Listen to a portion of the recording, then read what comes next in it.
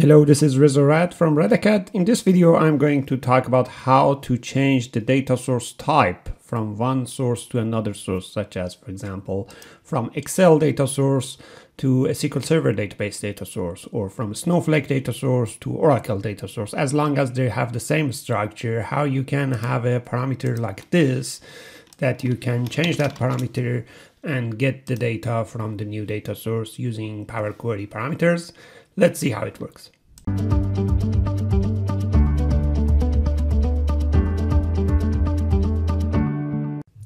To understand how this solution is going to work, I'm going to first show you the completed result. Here I have a Power BI report connected to a table called Fact Internet Sales table. This table comes from an Excel data source which exists somewhere in my local hard drive, and this is the count of rows from that table or the sum of the sales amount column from that table. Now I want to be able to switch this data source. I have exactly similar data source under SQL Server.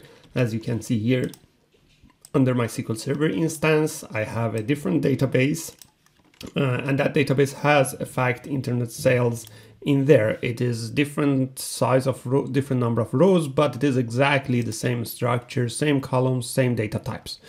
So I want to switch to that. If you want to switch to something like that, your way of doing this usually would be going to Power Query Editor, getting data from your SQL Server data source.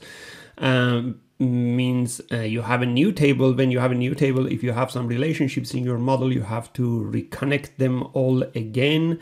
If you have some visualizations connected to this table, you have to do them all again, because this is totally new table. You have to publish your solution again.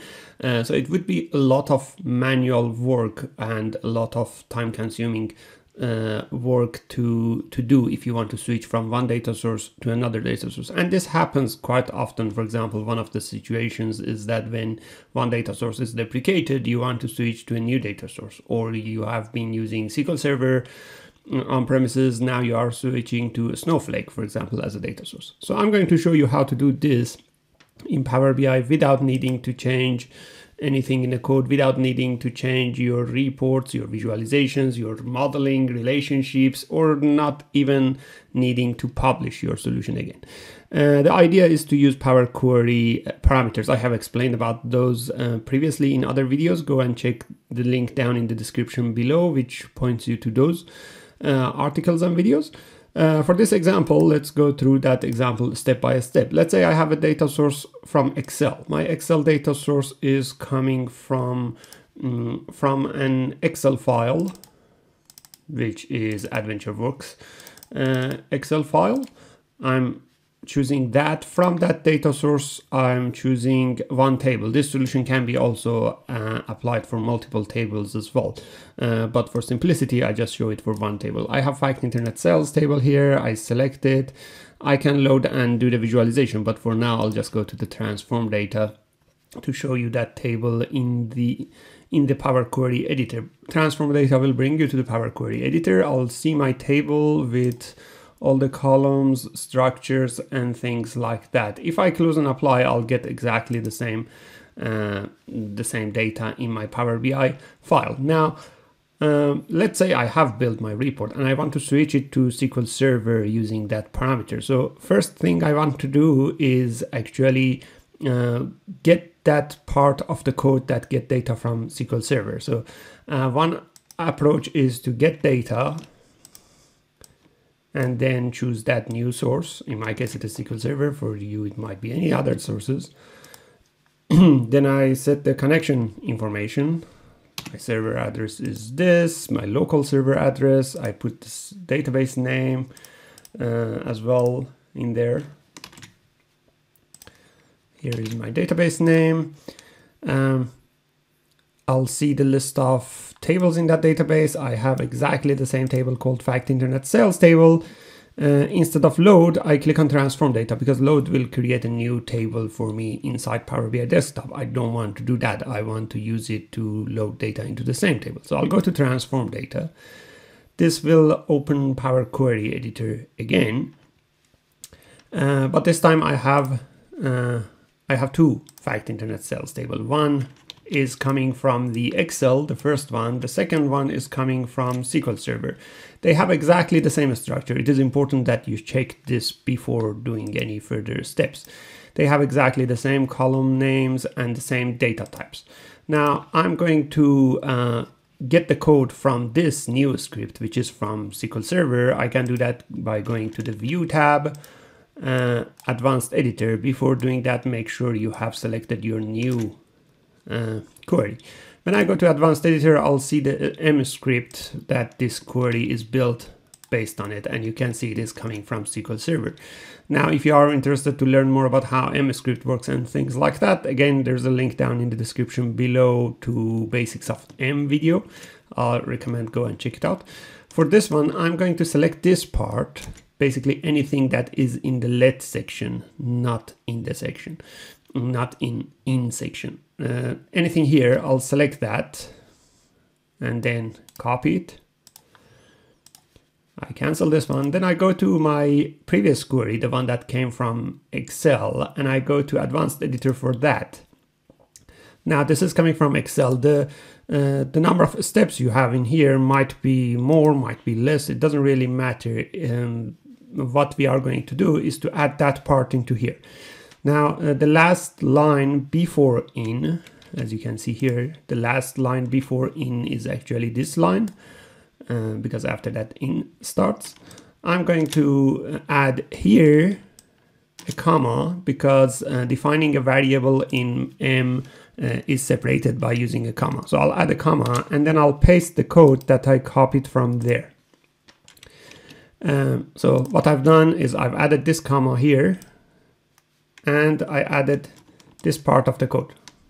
Right, this part of the code in here. This code will not be still executable because, as you see, we have an error. This error is likely to happen. You might see it or you might not see it. But if you see it, it is very likely because of two things. One thing is that you may have missed the comma here. Another thing is that you may have variables with exactly the same name. Here you see I have a source variable and I also have a source variable at the top.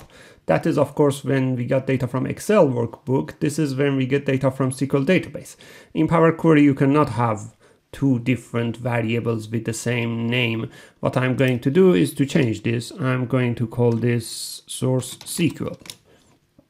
And I use exactly the same name in any further steps after this that has used that name, because this source otherwise will point to that. I want this source to point to this. So I'll replace this with this source SQL. You have to do this for any variable that is repeated. In this case, I had just one variable, so I just changed it here and changed it here. Make sure you see this message saying that there is no syntax error. Now your query is fine, valid to be executed. However, if I click on done, it is still getting data from Excel. Why? Because whatever you have in section would be the output of your query. In section we have changed type, and that means it is actually getting data from this, regardless of whatever happening in these two steps.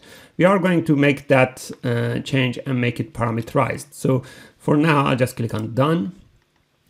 Then I go and create a new parameter. In the Home tab, you can create a Power Query parameter using this part, clicking on this drop down. Again, to understand how parameters works, make sure to check out the link to the video in the description below.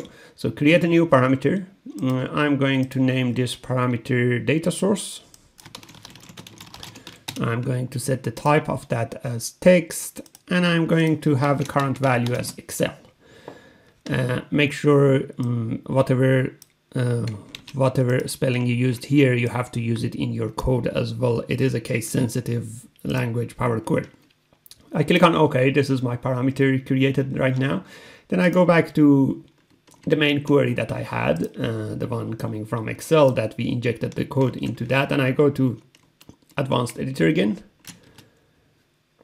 What I'm going to do is to add a conditional expression using a simple if statement here. Again, that expression comes at the end of this, right before in. I add another comma here, and I can write an expression like this. Result is my variable name is equal to if data source, and you can see this IntelliSense helped me to choose it. If it equals Excel, then I want this result, the last result right before SQL data source data come in, which normally is this. Else, I want the result from here, the one that is the last step of SQL Server data. Now this conditional expression is telling me that if the variable, the parameter is Excel, get data from Excel, otherwise get data from SQL Server. Now I need to use this in the in section.